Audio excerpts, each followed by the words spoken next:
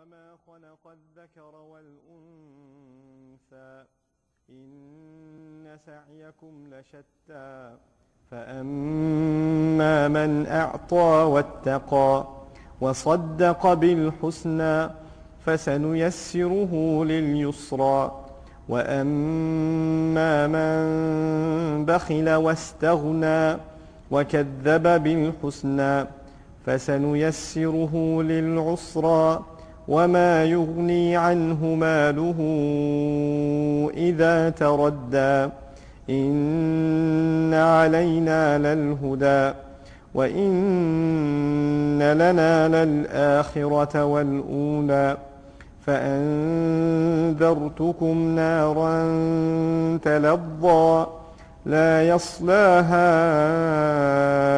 إلا الأشقى الذي كذب وتولى وسيجنبها الأتقى الذي يؤتي ماله يتزكى وما لأحد عنده من نعمة تجزى إلا ابتغاء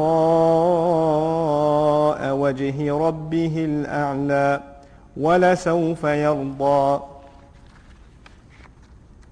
الحمد لله رب العالمين والصلاة والسلام على سيد الأنبياء والمرسلين وعلى آله وصحبه ومن استنى بسنته إلى يوم الدين. اللهم اجعلنا منهم ومن الذين آمنوا وعملوا الصالحات وتواصوا بالحق وتواصوا بالصبر. آمين يا رب العالمين. ثم أما بعد. السلام عليكم ورحمة الله وبركاته.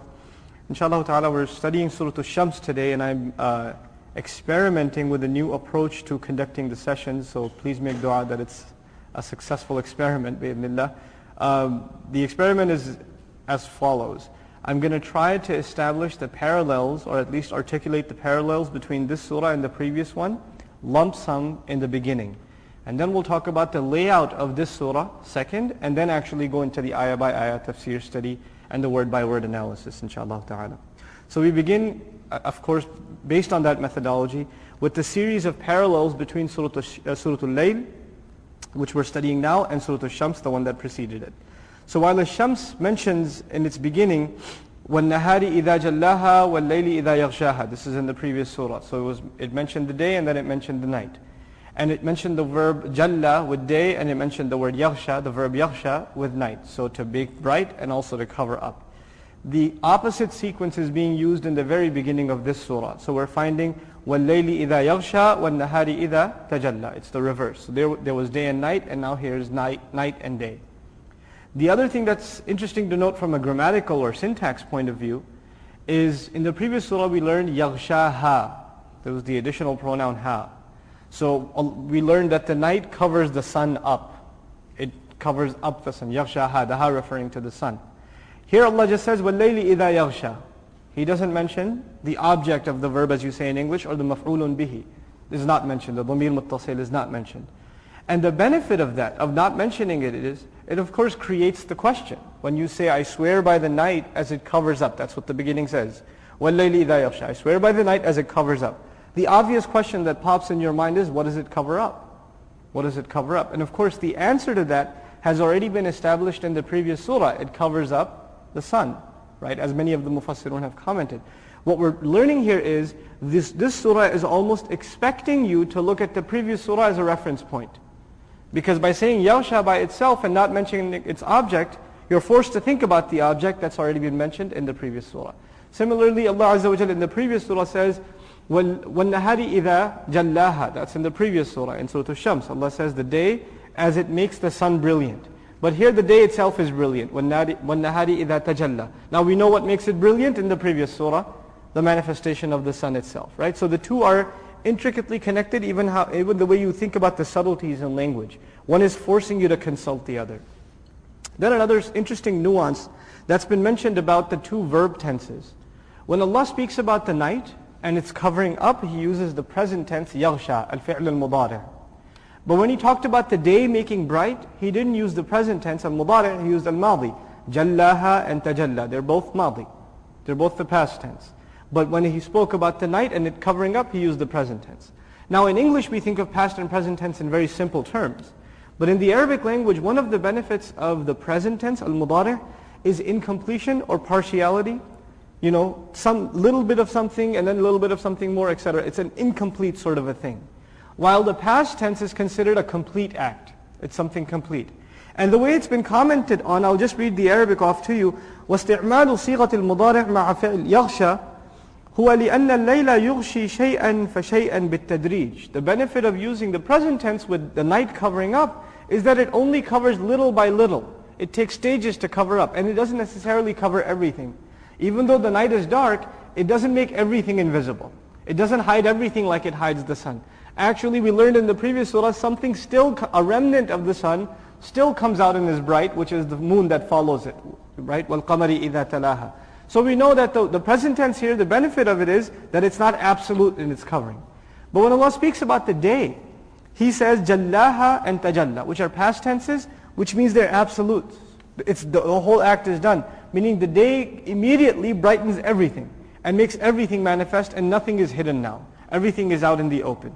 So the way that's covered, when the Mufassir speaks, he says, هُوَ لَيْسَ كَالنَّهَارِ الَّذِي يَتَجَلَّى دَفْعَةً وَاحِدَةً بِمُجَرَّدِ طُلُوعِ الشَّمْسِ. It's not like the morning time, which immediately in one shot, it gives brilliance to everything. Once day manifests, everything starts becoming clear immediately. The next oath that Allah Azza wa Jal takes, that's again in keeping with comparison from the previous surah. Allah said in the previous surah, وَالسَّمَاءِ وَمَا بَنَاهَا وَالْأَرْضِ وَمَا طَحَاهَا. This was what we learned in Surah Al-Shams.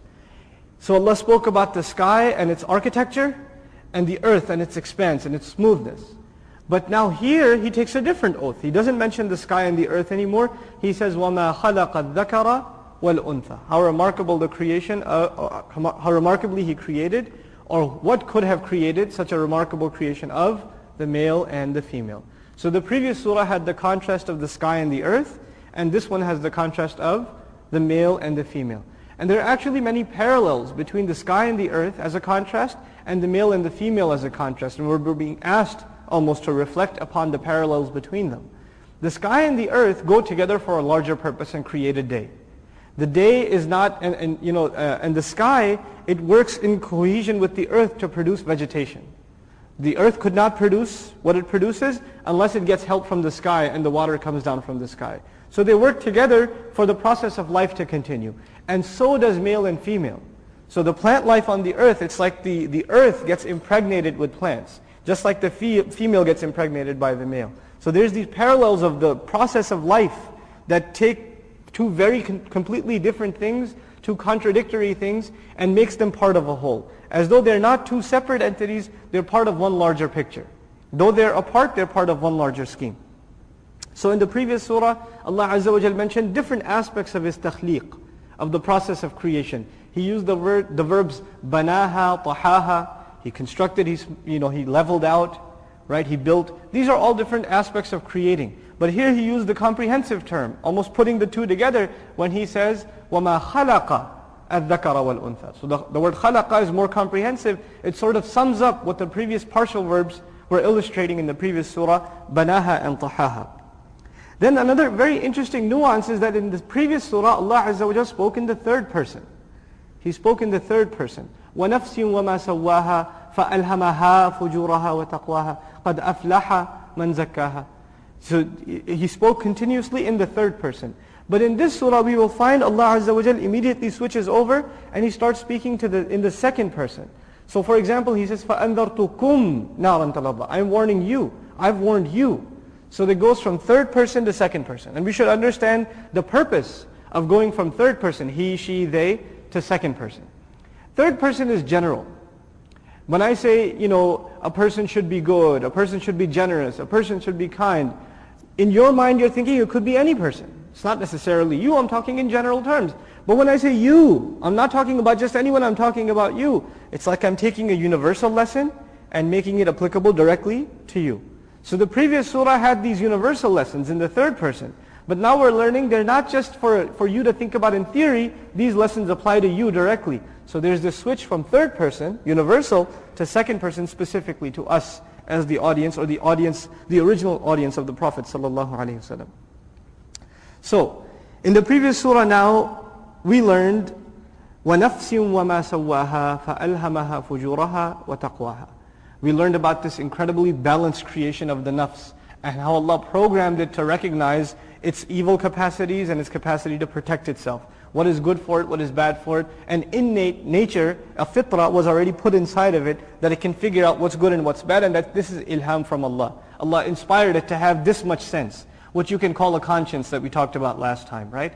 But in this surah, Allah takes that foundation that He established and He tells us, despite the fact that all of you have been pre-programmed with such an ability, it's still interesting to note, إِنَّ سَعْيَكُمْ لَشَتَّى, that all of your efforts are all over the place. They're dispersed. And we'll talk about the word shatta when we come to ayah by ayah tafsir. But essentially what we're learning is, even though all of you know what is good and what is bad, essentially, we still don't find all of you doing the same good things. We find some of you are doing good and some of you are doing bad. Your efforts are all over the place. إِنَّ سَعْيَكُمْ لَشَتَّى. The other thing to note is, in the previous surah, Allah mentioned the feelings or what goes on inside the nafs. وَنَفْسِ وَمَا سَوَّاهَا فَأَلْهَمَهَا فُجُورَهَا وَتَقْوَاهَا قَدْ أَفْلَحَ مَنْ زَكَّاهَا وَقَدْ خَابَ مَنْ دَسَّاهَا. Cleansing the nafs, an internal thing, right? Putting the nafs to just an internal thing, a psychological, a disease of the heart, if you will, right? A disease of the nafs. But here we're finding the outside, the outwardly. So the previous surah talked about the nafs and its inner state, and immediately now, إِنَّ سَعْيَكُمْ, your efforts, and efforts are outward, they're actions. So the inside, what's going on inside the person, and what's happening outside are being compared in between these two surahs. Similarly, in the previous surah we learned, in Surah Al-Shams, قَدْ أَفْلَحَ مَنْ زَكَّاهَا. The one who cleansed it, who was able to clean themselves up, literally, they are the ones who have actually already attained success. In this surah, Allah will describe what does that mean. How do you attain that success? In the previous surah, it was just left as a declaration, whoever made an attempt to cleanse it, has attained success. The how was not answered. The how, the question mark remained. Now that question is being answered, فَأَمَّا مَنْ أَعْطَى وَاتَّقَى وَصَدَّقَ بِالْحُسْنَى فَسَنُيَسِّرُهُ لِلْيُسْرَى. That entire definition is basically an exposition. It's explaining what Allah Azza wa Jal mentioned in the previous surah about the one who attains success. That path to success is being described. Similarly, in the previous surah, Allah said, وَقَدْ خَابَ مَنْ دَسَّاهَا. The one who basically abased his nafs, put it in the dust, basically literally failed. What is that path to failure? That is going to be described in this surah when we study the translation. وَأَمَّا مَنْ بَخِلَ وَاسْتَغْنَى وَكَذَّبَ بِالْحُسْنَى فَسَنُيَسِّرُهُ لِلْعُسْرَى. So that the two summarized declarations are now being given full detail in this surah. Another very interesting and subtle beauty of this surah is the two problems of rebellion. What is on the outside is طُغْيَان. كَذَّبَتْ ثَمُودُ بِطَغْوَاهَا. This is what we learned in the previous surah. That Thamud lied against the truth because of their rebellion. They rebelled against the truth. But in this surah, the disease is not rebellion. The disease is something else. وَمَا يُغْنِي عَنْهُ مَالُهُ إِذَا تَغَدَّى. Similarly, istaghna, right? So what are these words? What do all of them have to do with? They have to do with wealth. We'll find his wealth doesn't benefit him any. He wants to become free of need. In other words, once this person starts becoming wealthy, they stop relying on Allah, they start relying on their wealth. They stop feeling that they're dependent.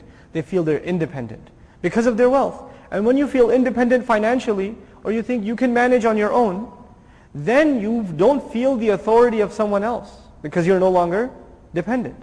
You know, when you're working for your boss and he controls your paycheck, then you're a little more obedient.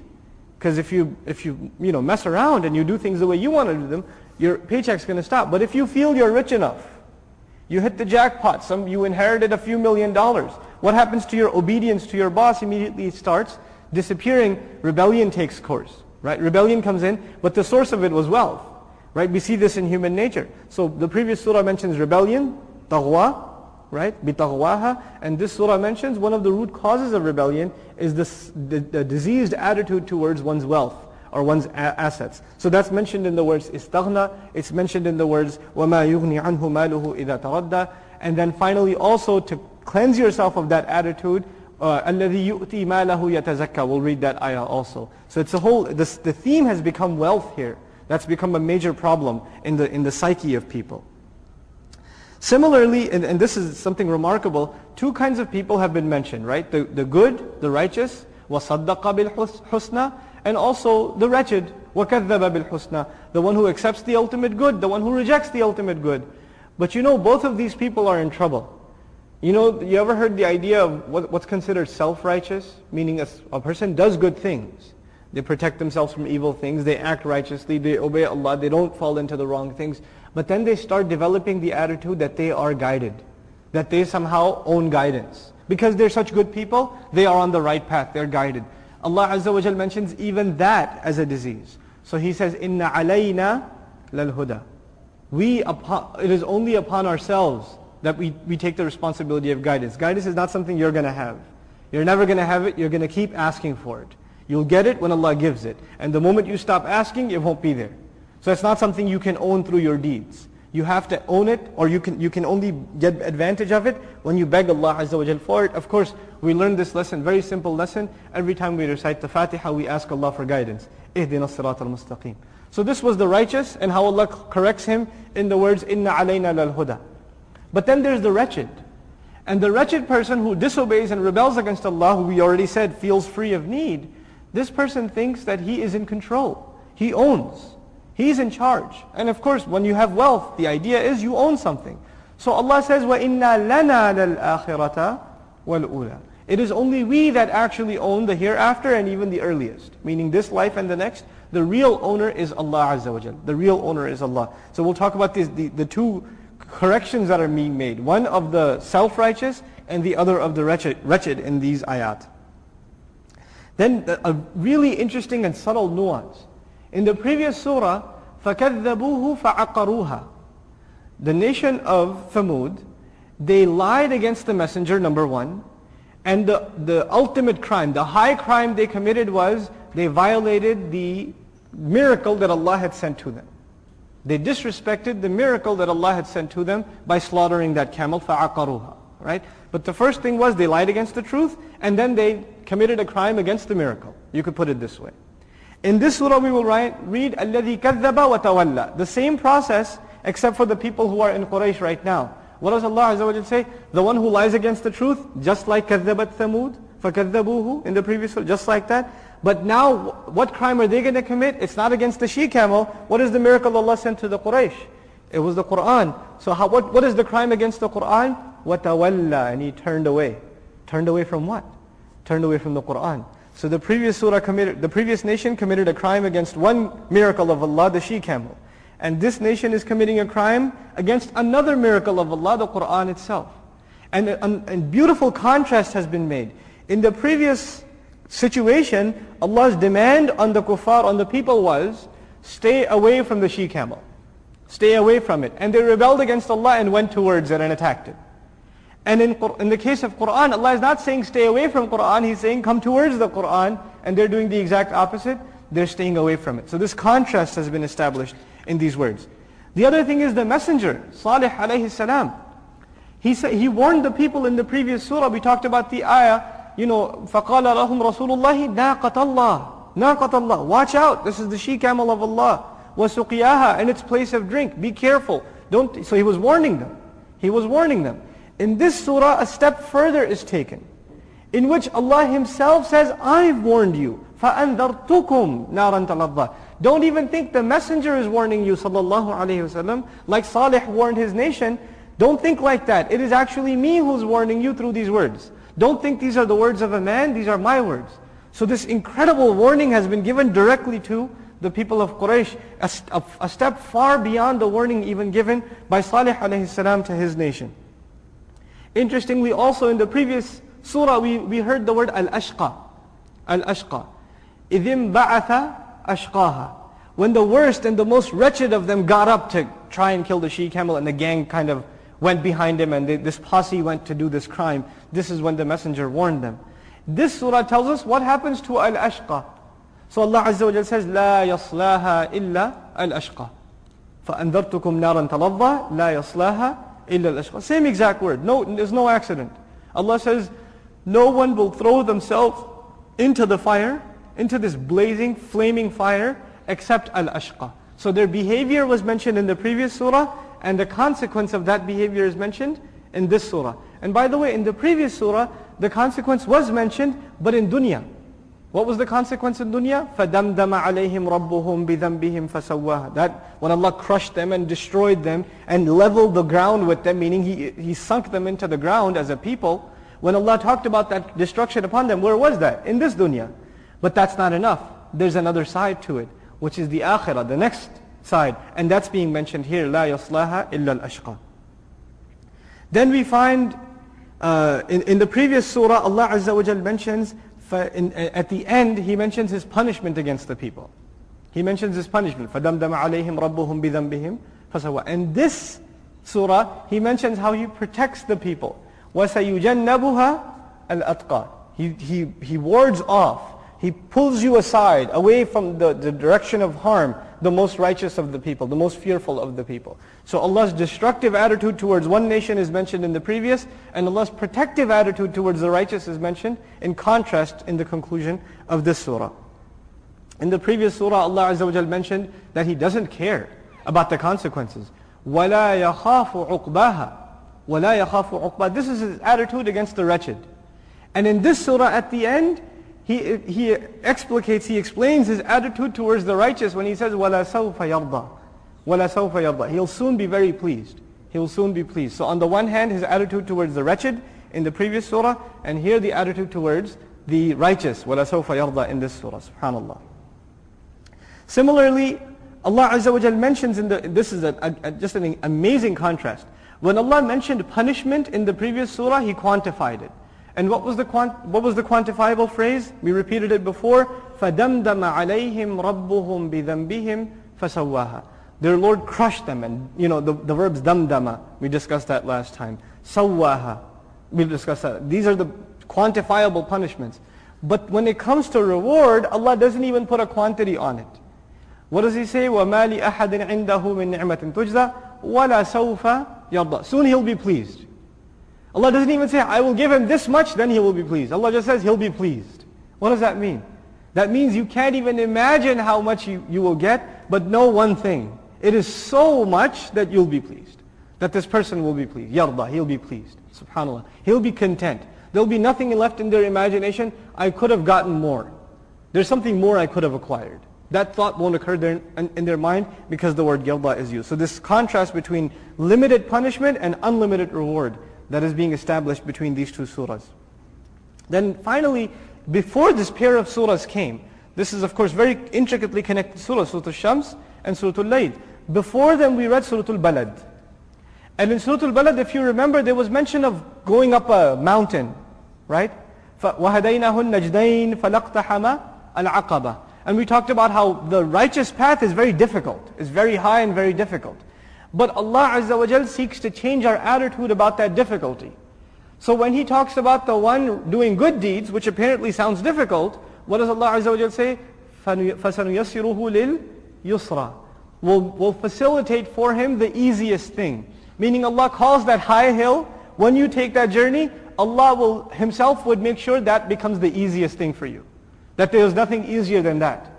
And the one who takes the wrong journey, Allah Azza wa Jal make the toughest, the hardest thing easy for him. The hardest thing will become easy for him. And we'll look at a description of those words inshaAllah ta'ala when we get to the ayat themselves. Then finally I want to share with you this imagery that Allah establishes of the righteous going, with the righteous going elevating themselves. The righteous elevating themselves. And the wretched putting themselves down. The wretched thinks the more wealth he has, the higher he gets in society. That's what he thinks. The more wealth he has, the higher he is in society. And Allah is telling the righteous to spend. أَعْطَى يُؤْتِي مَا لَهُ. Right? And even in Surah Al-Balad we found what categories of people to give. Right? فَكُّ رَقَبَةٍ أَوْ إِطْعَامٌ فِي يَوْمٍ ذِي مَسْغَبَةٍ, etc., etc. So this idea of giving. Now Allah Azza wa Jal mentions the one who gives is actually the one getting high. Because he's going up the hill. And the one who acquires wealth, thinking that he's become high, what words are used for him? Dassaha, put in the dust. Taradda, falling into a ditch, falling down into a cliff. He's actually lowering himself, where actually he thinks he is elevating himself. SubhanAllah. So there's this contrast being mentioned between the righteous who put themselves down before Allah, because Allah is the Most High. إِلَّا ابْتِغَاءَ وَجْهِ رَبِّهِ الْأَعْلَى. Allah being the Most High, they put themselves down, and Allah is elevating them. But the one who put themselves high, Allah is putting them down. So there's this beautiful contrast that is described in between these two surahs. So these were some parallels between the previous surah and this one. Now let's talk a little bit about the layout, the structure of this surah and how it's organized. By the way, what time is Maghrib today? I haven't been around for a week. 8:35, okay. So the layout of the surah. Of course, the surah begins with a series of aqsam, of oaths, which we've talked about a number of times now. وَاللَّيْلِ إِذَا يَغْشَى وَالنَّهَارِ إِذَا تَجَلَّى وَمَا خَلَقَ الذَّكَرَ وَالْأُنثَى. When an oath is taken, you are being asked to reflect upon each item in the oath, and it will prepare you for what is called jawab al-qasam, the response to the oath, the conclusion, the thesis of the oath. Eventually what is coming. Now what is that thesis? That thesis, by the way, usually is the center of the entire surah. The entire lesson Allah is teaching in a surah is usually the jawab al-qasam. So where He says in this surah, He takes these oaths by the night and the day, the male and the female, and how remarkably they're created. Then He gives us the thesis, the fundamental lesson of this surah. What is it? إِنَّ سَعْيَكُمْ لَشَتَّى. Your efforts are truly diverse. Some people are working hard towards righteousness, others working hard towards being wretched and vile and in rebellion to Allah. And since this is the thesis of the surah, it should be explained, how do people make these efforts? So the next section of the surah is describing these two paths. So on the one hand you have فَأَمَّا مَنْ أَعْطَى وَاتَّقَى وَصَدَّقَ بِالْحُسْنَى فَسَنُيَسِّرُهُ لِلْيُسْرَى. And on the other hand you have the other kinds of efforts. وَأَمَّا مَنْ بَخِلَ وَاسْتَغْنَى وَكَذَّبَ بِالْحُسْنَى فَسَنُيَسِّرُهُ لِلْعُسْرَى. Then of course Allah Azza wa Jal, after mentioning these two, He mentions His role in all of this. When He says, إِنَّ عَلَيْنَا لَلْهُدَى وَإِنَّ لَنَا لَلْآخِرَةَ وَالْأُولَى. Meaning these two people are working in their own directions, but they should know guidance is His possession. It is upon Him to guide, and we'll talk about that in more detail today inshallah after the salah. And the other thing that Allah mentions is that He is in complete ownership of both of them. He knows exactly what they're doing and He's in complete control. Because He Himself is the true owner, not only of the hereafter, but what's going on here also. You know, the believer who does good things expects rewards in the hereafter. They expect, even when they get depressed, what do you tell them? Allah will give you more in the hereafter. And the disbeliever, when he does vicious things, even if you warn him of the hereafter, he says, well, it's not happening now, is it? It's not so bad now, I can do whatever I want now. So they attribute Allah's role both in some way to the hereafter. But Allah Azza wa Jalla lets them know not just al-akhirah wal-ula, right here too. Right here Allah is in control also. Allah knows exactly what you're going through here, what you're up to here. And the consequences will be here as well as over there. Inna lana al-akhirah wal-ula. Then the final part of the surah, part 4 of the surah is basically the warning. And in contrast with the previous surah, though Allah says, you know, فَأَنذَرْتُكُمْ نَارًا تَلَظَّى لَا يَصْلَهَا إِلَّا الْأَشْقَى. It's a very interesting kind of warning Allah gives. He says, I'm warning you, essentially, we're not talking about it in detail right now, I'm warning you of a fire. I'm warning you of a fire. No one will enter it except the worst, the most wretched. Now what kind of language is that? Allah does not say, I'm warning you of the fire and you're the most wretched. He didn't say that. لَا يَصْلَهَا إِلَّا الْأَشْقَى. Third person. He says, I'm warning you, the worst people go in it. Now the fact that He didn't call you the worst, but He did say the worst people go in it. It causes you to think, if the worst people go in it, why is He warning me? Why isn't He warning the worst people, right? What you're being told is you may not have realized how far down you've gotten, figure it out for yourself. Maybe you've become al-ashqa and you haven't even realized. Maybe you've become the most wretched. You haven't even realized. So I'm warning you, the worst kinds of people end up there. So in parentheses, what we're learning here is, you better not have become one of them. And if you have, you better get your act together. لَا يَصْلَهَا إِلَّا الْأَشْقَى. And again in third person Allah mentions who will be saved from it. Who will be kept completely away from the punishment of the fire. It's beautiful language. سَيُجَنَّبُهَا الْأَتْقَى. The one, the most righteous and the most protected even is the meaning, will be kept far off the side of it. You know how somebody pushes you out of the way when a danger comes? Like a car's coming and you will push to the side to stay safe. Or the mother is crossing the parking lot and the cars are coming, so she keeps her children on the side. This is tajneeb. This is what's called in Arabic, at-tajneeb. To pull someone just far away from danger. Janaba, to pull them away from danger. Or to be on the side. But tajneeb is the hyperbolized in taf'il. It means to keep them far away, not even close. You're all the way into the curb. You're inside the building, the car goes by, then you go. Right? You're totally, totally safe. Allah talks about these people who are completely and absolutely safe. So on the one hand, the people who are the most wretched, who are going to throw themselves into it, and on the other, the people who are going to be completely safe. And this idea of being far off and safe is very powerful, because when the people of hellfire haven't even entered hellfire, they're just looking at it. They haven't even entered it yet. They're close. They're close. You will see the things they say. فَسَوْفَ يَدْعُ ثُبُورًا. He'll be crying for death. He'll just be crying for death because he's in proximity of hell. Not because he's in hell, because he's in proximity of it. So it is Allah's gift. So He says He'll keep you far away from it. So this tajneeb, that يُجَنَّبُهَا الْأَتْقَى, this is an incredible gift of Allah. And then Allah finally concludes with, how is he going to reach this point where he can be saved? الَّذِي يُؤْتِي مَالَهُ يَتَزَكَّى وَمَا لِأَحَدٍ عِنْدَهُ مِنْ نِعْمَةٍ تُجْزَى. So we learn from the beginning to end, one of the most recurring themes of this surah is wealth. Wealth, wealth, wealth. In the beginning, istighna was for wealth. In the beginning, a'ta was for wealth. A'ta wattaqa. In the beginning we found وَمَا يُغْنِي عَنْهُ مَالُهُ, that mal came up again.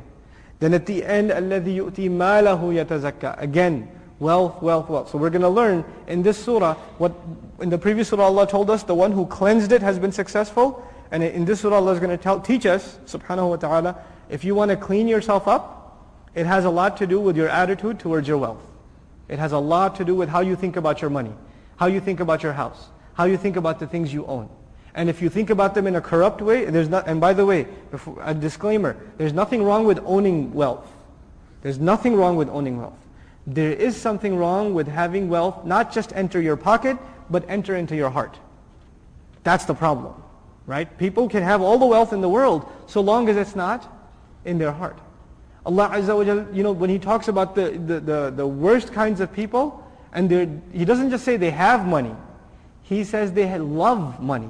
They love, and where's love? It's in the heart. وَإِنَّهُ لِحُبِّ الْخَيْرِ لَشَدِيدٌ. Right? So, and he loves it so much, he's always counting it. Right? He's always compiling it and counting it. الَّذِي جَمَعَ مَالًا وَعَدَّدَ. You're obsessed with something you love. That's what you do. So this attitude is what's the center, really the central theme of this surah, and hence we understand the word sa'i in a new light. Sa'i means to make an effort, and we'll talk about that in more detail again once we go ayah by ayah. But what does sa'i mean? To make an effort. People are making an effort in two directions. Either you want to get wealthy here, or you want to get wealthy over there. Now there is a way you can get wealthy in both. It's hard, but you can do it. It's possible that you can be wealthy here and you can be wealthy there. But understand that when you concern yourself with worldly assets, in your heart, they become the priority. You're thinking about them more than you're thinking about the assets, your savings up there. Then you have become from al-ashqa. Then you've turned away, tawalla, the one that's being described. Right? So this powerful lesson is going to be the center of this surah. Now, bi'idhnillah, since we still have another 15 minutes before the salah, we'll begin the ayah by ayah discussion of this surah. أعوذ بالله من الشيطان الرجيم. بسم الله الرحمن الرحيم. والليل إذا يغشى. Allah Azza wa Jalla, again, He swears by the night. I swear by the night as it covers up. I mentioned before, Allah does not mention what He covers up, because, and this is part of the style of this surah, objects are not mentioned. In other words, you're expected to fill things in.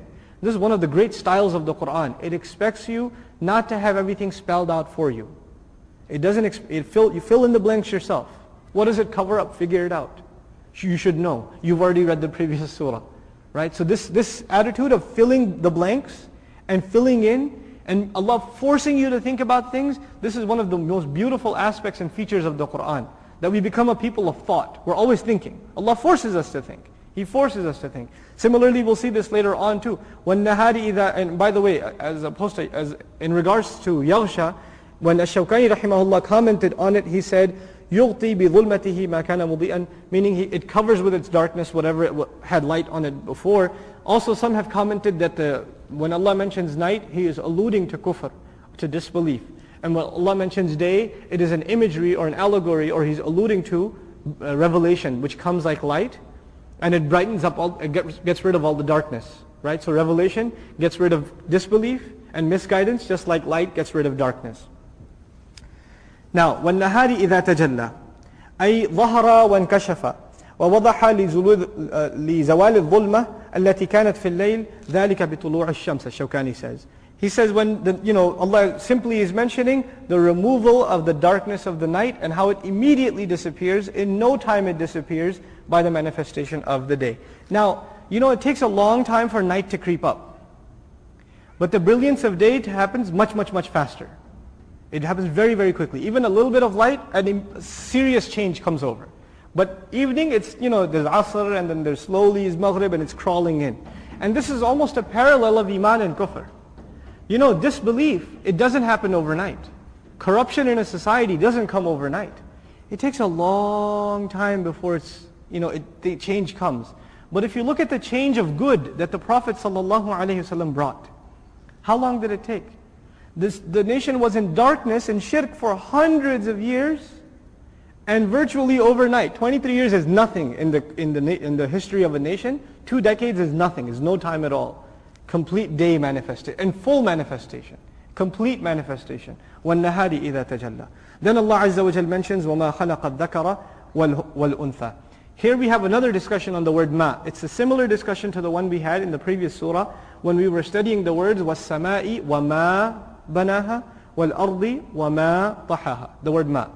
The word ma could be understood linguistically, it could be understood as ma al-mawsula, it's called. Ma al-mawsula. And it's also to be understood as ma masdariya. Now what does that mean? Ma al-mawsula means this statement is saying, and what it really means is, and I swear by the one, how awesome is the one? What kind of Lord is this? What kind of entity is this that could create the male and the female? So ma, which means literally what? What powerful being must this be? And I swear by that powerful being that he created the male and the female. This is ma. This is when you consider this ma al-mawsula.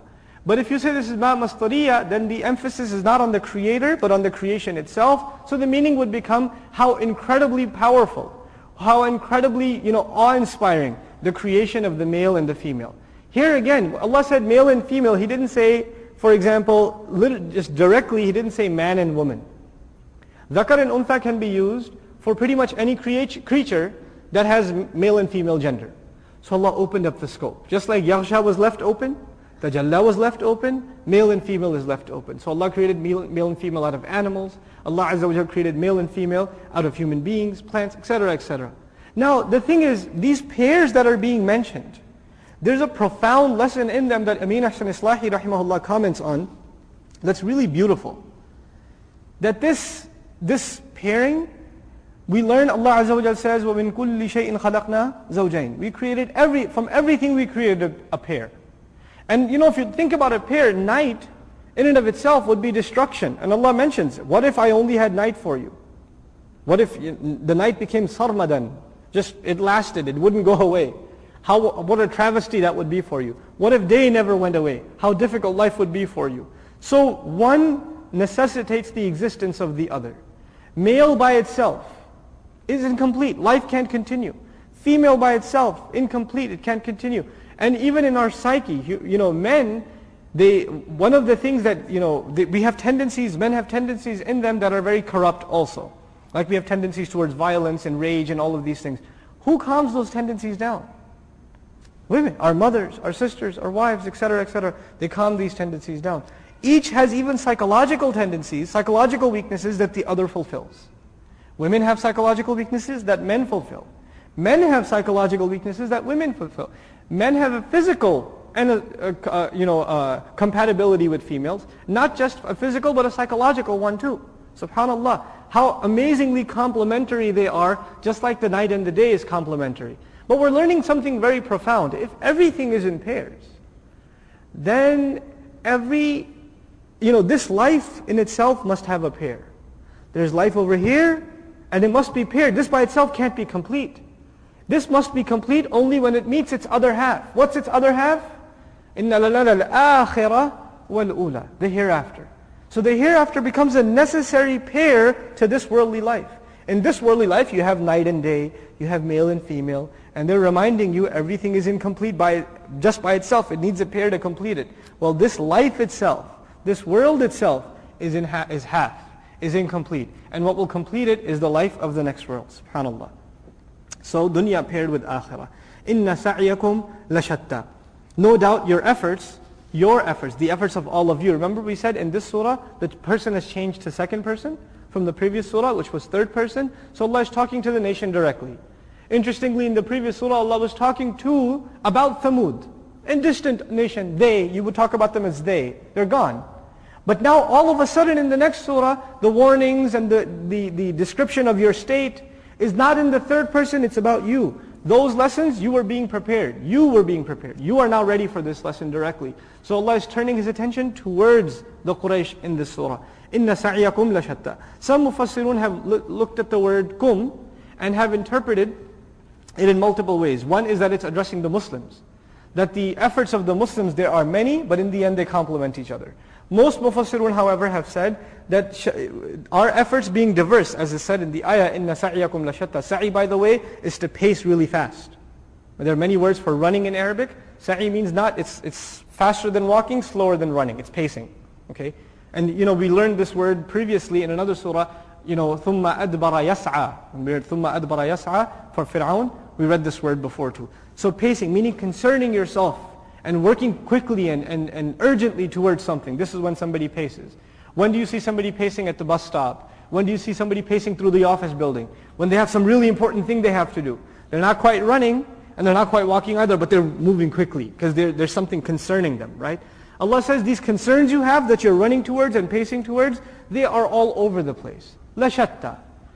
So Allah is describing the contrast of night and day and the contrast of male and female, how these things are contradictory.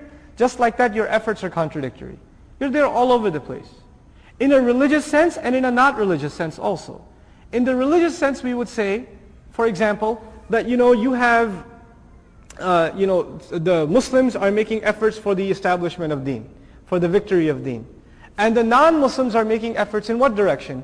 In the destruction of deen, to harm the deen and its teachings, right? So two are making efforts in opposite, opposing directions. But then in dunya also, every one of us has a different job, different responsibility. It seems like we're all headed in a different direction. Every one of us is headed in some other direction. Each one of us have our own problems. But the word shatta is really beautiful and remarkable. There are two words in Arabic for diverse or different. In Quran anyway, mukhtalif and shatta. Mukhtalif is two very different things. Shatta is something that was once one and it was shattered and now it's become dispersed. So what we're learning is humanity in our efforts were supposed to be what? They were supposed to be one. كَانَ النَّاسُ أُمَّةً وَاحِدًا. Man, humanity altogether used to be one nation. It used to be united. So our efforts are supposed to be one. And the fact that they are diverse, they come together in the end to become part of a whole. That's what we're learning by use of the word shatta here. Just like night and day come together to be part of a whole, our efforts, even the efforts of the disbelievers against the efforts of the believers, are part of a larger plan. Just like day and night come together, male and female come together, these opposite forces also come together. They're part of a larger plan. This changes the way we look at the seerah of the Prophet ﷺ. It changes the way we look at the efforts of those who try to hurt Islam. It's all part of the process. It's part of the process. So in other words, you have the people offending and oppressing the Messenger of Allah ﷺ and those who believe radiyallahu ta'ala anhum ajma'in. They're oppressing them. Those are their efforts. And the Sahaba, they're making efforts to spread this deen, to spread its message. And they're being patient. Two opposite efforts. But if these efforts don't collide, then the ayat don't come down that command them to have sabr. And the instructions don't come down for them to go and make hijrah. All the events of the life of the Prophet ﷺ are not the result of one direction effort. Like, it's not just the effort of the believers. What else is going on? A conflicting effort of disbelievers. That's what creates the situation. So it's part of a larger plan. Don't complain about it, understand it's part of the plan. It's part of the test. Subhanallah. Inna sa'yakum lashatta. But then you have to figure out what side of this are you on. And we'll close with this ayah, inshaAllah ta'ala. By the way, shatta, you should know one more thing about it. Shatta is the plural of shatit in Arabic. Shatit, which also means broken and dispersed, is the plural of it. And the antonym, the lid of it, is ta'lif, allafa. Like Allah says, فَأَلَّفَ بَيْنَ قُلُوبِكُمْ. It's to take pieces of something that were broken up and put them perfectly back together and fuse them and make them unbreakable again. Allah uses that word describing the hearts of the believers. فَأَلَّفَ بَيْنَ قُلُوبِكُمْ. That's the opposite of the word shatta, is ta'lif. Okay? And by the way, this word shatta will come up again in a different form later on in another surah when we're going to read يَوْمَ إِذٍ يَصْدُرُ النَّاسُ أَشْتَاتًا. Same word will come up again in a different morphology form, inshallah. Another thing about the use of the word shatta, we should probably end on the word shatta and then take a break for the salah, is we said shatta is something that was originally together and then it was broken apart. Look at the oaths that came before. How beautiful the placement of this word. When Allah talks about day, He says, وَآيَةٌ لَهُمُ اللَّيْلِ نَسْلَخُ مِنْهُ النَّهَارِ. A special miraculous sign for them is the night. We snatch the day out of it. We pull the day out of it. So Allah is describing day being broken away from night. Just like the word shatta means something that is originally one and it's broken up. Then Allah says, وَمَا خَلَقَ الذَّكَرَ وَالْأُنثَى. Where did untha come from? Where did our mother Hawa come from? Wasn't she broken away from Adam alayhi salam? Right? So the word shatta is really, really articulate and beautiful here because it complements the lessons that are coming in the beginning of the surah. وَاللَّيْلِ إِذَا يَغْشَى وَالنَّهَارِ إِذَا تَجَلَّى وَمَا خَلَقَ الذَّكَرَ وَالْأُنثَى. Subhanallah. How Allah Azza wa Jal uses these remarkable, remarkable words. Not just to describe our situation, but our situation, you will find parallels for them in nature. You'll find lessons for life and the struggle of the Muslim in the things that are around you. Allah Azza wa Jal changes the way we think about the world around us. May Allah Azza wa Jal give us an ability to properly reflect on the Qur'an and the Sunnah of His Messenger sallallahu alaihi wasallam. We'll continue with ayah number 5 after the break.